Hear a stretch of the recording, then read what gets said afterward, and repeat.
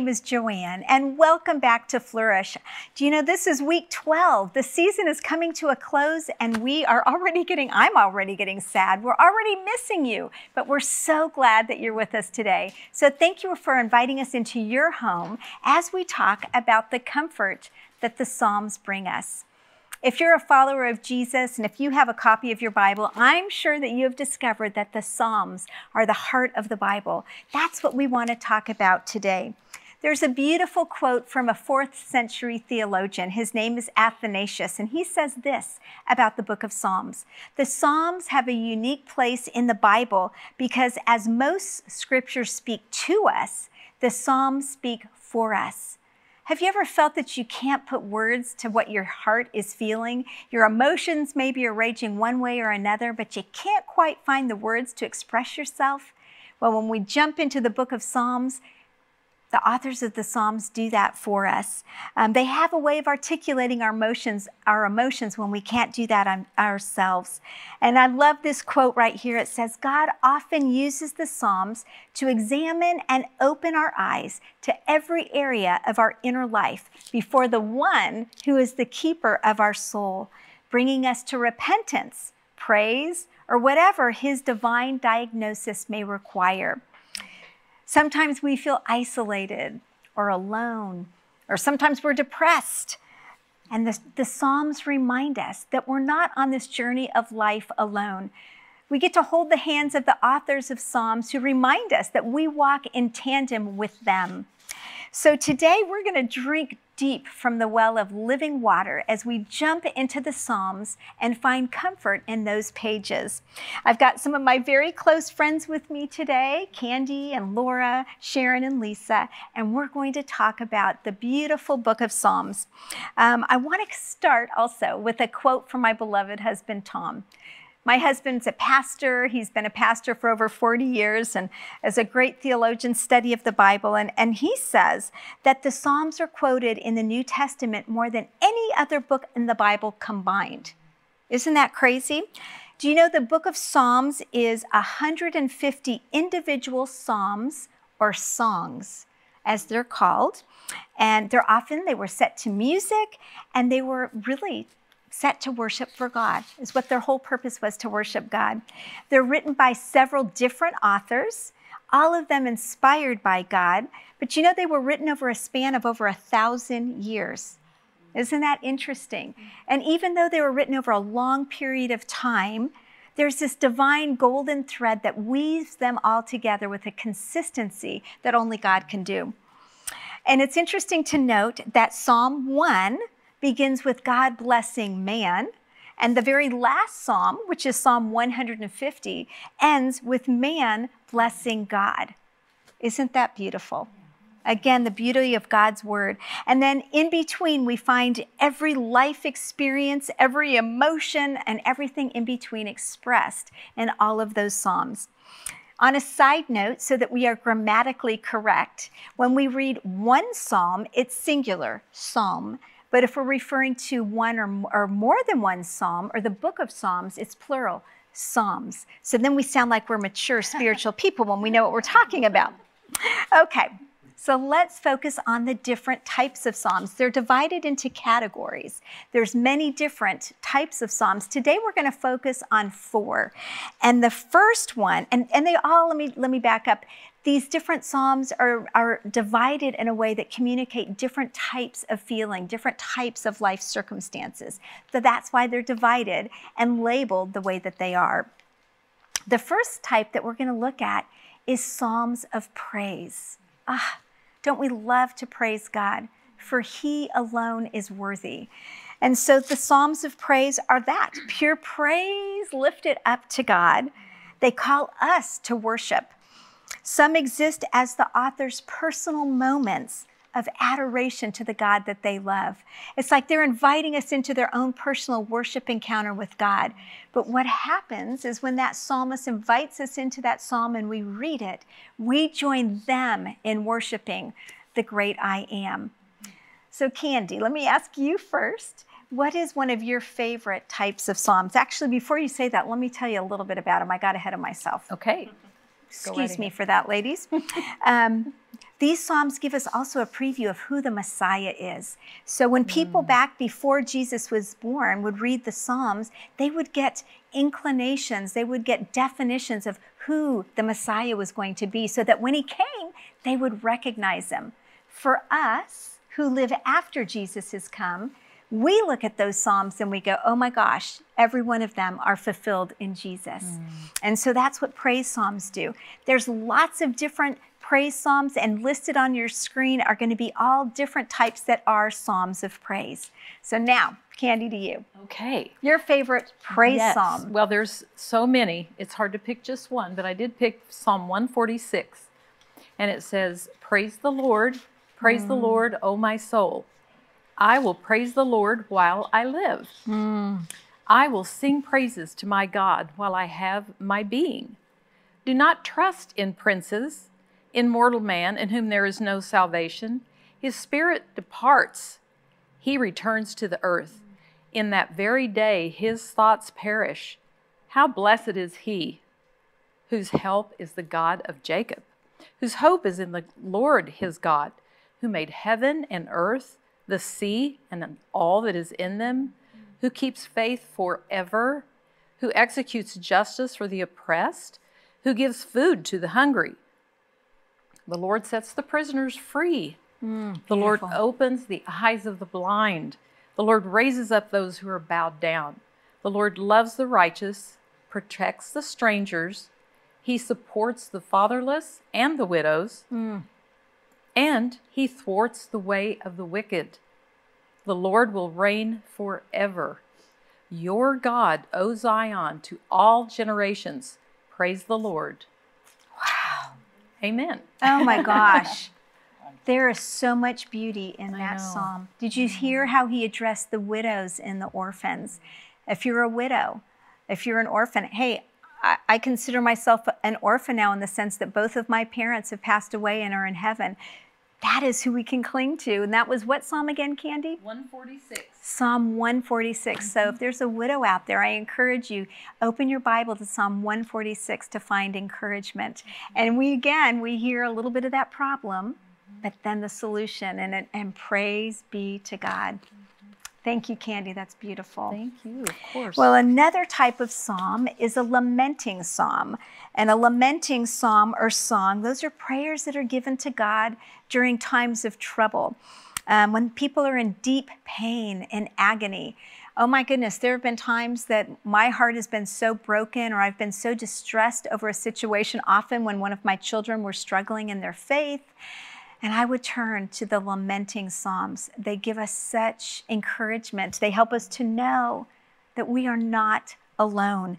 And the beautiful thing about these psalms is that they are cries of desperation. And the person that's penning that psalm is not hiding their emotions. They're very honest with how they're feeling. And that gives me hope, because I can bring whatever I'm feeling to God, whether I'm hurt, whether I'm disappointed, whether I'm angry. God knows what we're feeling anyway. But when we bring it to him in truth and honesty, it takes that burden off our heart. But what these psalms always do is they begin with those feelings of sorrow or depression or what have you, but they end filled with hope in who God is. They end in worship of who God is, and in thanksgiving and gratitude for what he has done. Lamenting psalms, I think, are some of the popular ones that people like to cling to during difficult times. So Sharon, I think you're the one that's got some lamenting information for us. Yes, I do, because I spent a lot of time lamenting in the last 7 years. I think if you've been watching our program, you've heard our story about our son, our precious son. And I definitely flipped through many psalms about our daughter as well. But there was one psalm that really rose to the top for me during this time, and it was Psalm 13. And this is what it says. How long, O Lord, will you forget me forever? How long will you hide your face from me? How long must I take counsel in my soul and have sorrow in my heart all day? How long shall my enemy be exalted over me? Consider Answer me, O Lord my God. Light up my eyes, lest I sleep the sleep of death. Lest my enemies say, I've prevailed over him or her. Lest my foes rejoice because I'm shaken. But I have trusted in your steadfast love. My heart shall rejoice in your salvation. I will sing to the Lord because he has dealt bountifully with me. And let me tell you, there were many days that I felt like I was crumbled down to the dust. And all I could do was weep and sigh, how long, O Lord, how long? And then he got me to the point where he was lifting me up where I was standing, saying, all I have is salvation in you, and that is enough. And you know, I praise God for that because he taught me I am enough. You cannot depend on anything but me. Amen. You know? And so God's saying over me as I was lifting this up to him. Wow. That is beautiful. And you know, the thing about God's word is that it says in Hebrews that God's word is living, it's active, it's sharper than a sword. It's able to pierce our heart and separate our soul from our spirit. And so just as God's word, this was written, you know, a couple thousand years ago, and yet it's just as relevant today, and it can apply to our lives because God's word is alive, it's fresh. And that's why it ministers to us when we're hurting. It's as if it was just written. You know what I love to think about with God's word? God's word, the Bible, is because he spoke it through people, it's inspired, it's anointed. It's literally God's word on a page, his breath on a page. Our Bibles are precious to us. Okay, now we have another type of psalm. Thank you so much, Sharon. Psalms of Ascent. Psalms of Ascent, there's 15 of these psalms, and they were sung when pilgrims or worshipers were going to Jerusalem up to the temple to worship God. And you know, Israel, when you come into Jerusalem, you always have to go up a hill. So that's why it's called Psalms of Ascent. As they would ascend that hill, the pilgrims would sing these songs. And it was songs of going home, going to worship God. And these psalms also refer to, there was 15 steps that would go up to the temple. And you'd have 2 steps and then a long break, then 2 steps and a long break, and it would cause you to pause and to reflect. And the pilgrims, as they would walk up to those steps to prepare to meet God, they would prepare their hearts through the worship of the words of these psalms. So these 15 psalms are called, again, the Psalms of Ascent. There's great power in these, and they're beautiful, beautiful psalms. And Laura, you were going to tell us about those Psalms of Ascent. Fill us in. Sure am. I'm excited. I have the Holy Bible here, but I'm going to read from a journal book that is about Psalms. And what's so beautiful is actually this psalm is about family, the blessing of family, and my daughter gave it to me. And so I just cherish it. So I'm going to read from it. Beautiful. But the title of this psalm is Blessed is Everyone Who Fears the Lord. And we might have covered that before, you know, in our seasons. But what does really fear of the Lord mean? And in Proverbs 1:7a, it says, the fear of the Lord is the beginning of knowledge. So it's not like be afraid of him. It's more like an awe, and reverence. Right. God is holy. He is almighty. He's majestic. And so this is a beautiful promise. Again, we've talked about promises. And so it really talks about the family. And family, like everybody else, is very important to us. And I know they are important to you too. Okay, so let me get reading. Blessed is everyone who fears the Lord, who walks in his ways. You shall eat the fruit of the labor of your hands. You shall be blessed, and it shall be well with you. Your wife will be like a fruitful vine within your house. Your children will be like olive shoots around your table. Behold, thus shall the man be blessed who fears the Lord. Amen. And let me, a couple more verses. The Lord bless you from Zion. May you see the prosperity of Jerusalem all the days of your life. May you see your children's children. Peace be upon Israel. And you know what? We can substitute for Iran, for America. This is a psalm written for a man, by a man, but we can replace it with us. That's right. So we can claim it. Amen. Oh my gosh, that's beautiful. I love that for your children and your children's children. How many of you are grandparents out there? Raise your hand. Can't see you, but I know you're raising your hand. Most of us are grandparents here. And boy, there's no greater joy than seeing that our children are walking with the Lord, but also our grandchildren. Such great joy in that. Okay, so that was our Psalms of Ascent. Now let's flip to another one. There are also Psalms of Thanksgiving or Psalms of Gratitude. These are fun to read as well. These Psalms capture the essence of trusting and praising God for his greatness and his power. We know our God is a great God. He is a God of almighty power. And when we see his power on display, what does that do? But it makes us to want to fall on our faces in humble thanksgiving and gratitude. And that's what these Psalms do. It's interesting that these Psalms also typically have a theme or an image that goes with them. For instance, if you're familiar with the 23rd Psalm, the image in that is that of a shepherd. So a lot of these Psalms have an image that we can cling to, that we can relate to, that gives us a sense of connection. So Lisa, you want to share with us one of your favorite Psalms of gratitude. I really do like Psalm 23. So if you haven't memorized it or read it lately, I do highly That's encourage beautiful. you to. Yes. The image of the shepherd is very dear to us. Yes, gratitude, as I look at it, is really a tenderizer for our hearts. It keeps our eyes focused on God, who is the source of all gifts, all good gifts to us. And gratitude, I've learned, is a decision that we make. It's a will to be grateful. Amen. And so that means we have a choice. So when I need help remembering that, I go to the Psalms, and it helps me to refuse to let my situations and circumstances determine my stress level for the day or just my attitude that's going to infect those around me and discolor my gratefulness for life. So anyway, David did write this during a time when he had many, many threats on his life. So he was super uncomfortable.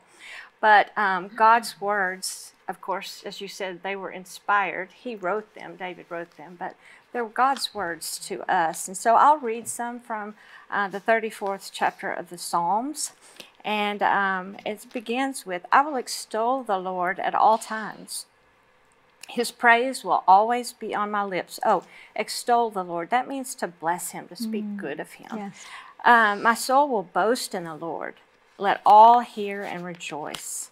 I sought the Lord, and he answered me, and he delivered me from all my fears. Yeah. Those who look to him are radiant. You can just see that on the faces of our friends. I mean, when we look to him, we really are radiant, and our faces are never covered in shame.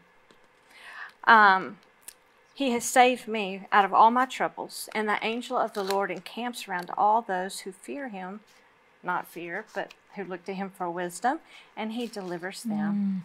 So taste and see that the Lord, he is good, and blessed is the man who takes refuge in him. Excuse me, I flipped 2 pages at once. The eyes of the Lord are on the righteous, and his ears are attentive to their cry. The righteous cry out, and the Lord hears them. He delivers them from all their troubles. The Lord is close to the brokenhearted. Amen. And he saves those who are crushed in spirit.